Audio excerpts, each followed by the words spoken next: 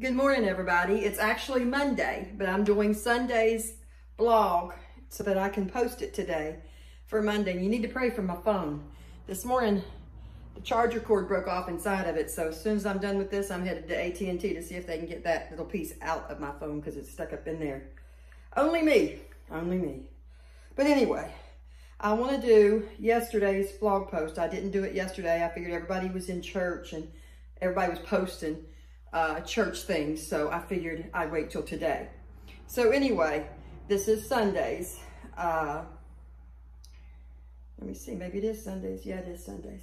So it's been a year and a half of us working on one bathroom in my house. Why? Well, two main issues were being gone and money. Then when work started downstairs last year, it was decided that the walls should come down. Once the walls were down, we found the wiring and the plumbing needed updating. Actually, most of it needed replacing. The house is about 50 years old. Age and life creeps up on all of us. When this occurs, our souls need taken back to an altar where we allow God to fix us, updating our spiritual wiring and spiritual plumbing. Now let's look at the passage that we were studying yesterday. 1 Samuel chapter 3, verses 5 through 7. And he ran into Eli and said, Here am I, for thou callest me. And he said, I called not, lie down again. And he went and lay down. And the Lord called yet again Samuel, and Samuel arose and went to Eli, and said, Here am I, for thou didst call me. And he answered, I called not, my son, lie down again. Now Samuel did not yet know the Lord, neither was the word of the Lord yet revealed unto him. So here we see a few things. When God called Samuel, he ran to Eli. When he got to Eli, he said, Here am I, you called me. Eli's response was, I didn't call you, go back to bed. Samuel did as he was told. Again, the Lord called him Samuel. Again, Samuel got up and went to Eli.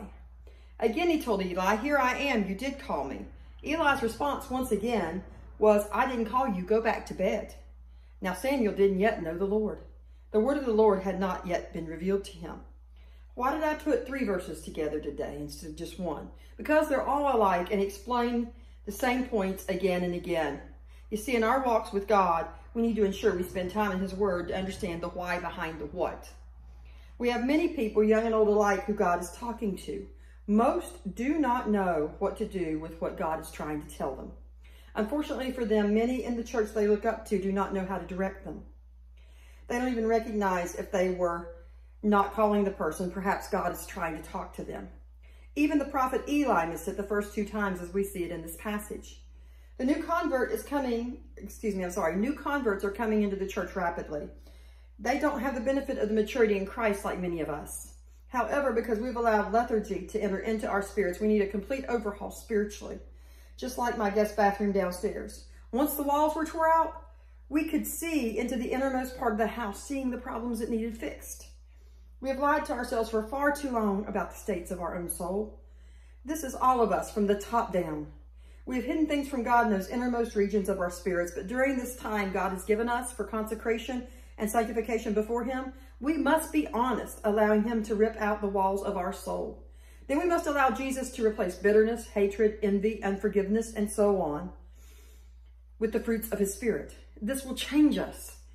So when those not yet mature or wise about the things of God, we will be able to give them proper direction. The last verse lets us know while Samuel was a little boy, the only reason he didn't recognize the voice of God immediately was because Samuel didn't yet know the Lord, nor had the word of the Lord been revealed to him. To go past the anointing to a place of the Shekinah glory of God, Eli knew well he had lost it. When Eli was nearing the end of his road, Samuel was just beginning.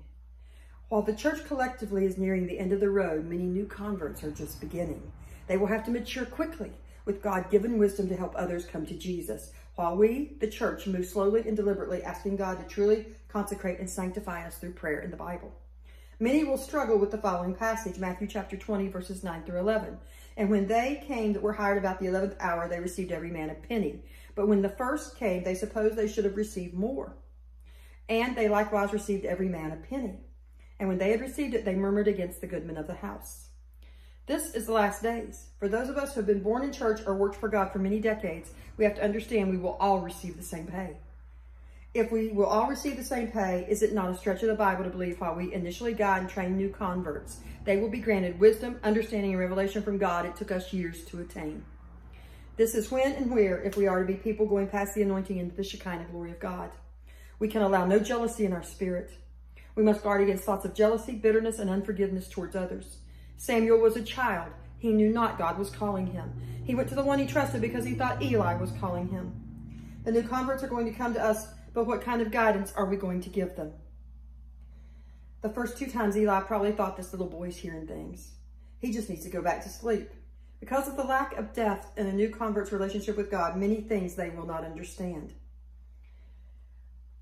Because of a lack of recent depth with God and focus on our desires instead of God's, in the beginning, we will not provide proper direction to them.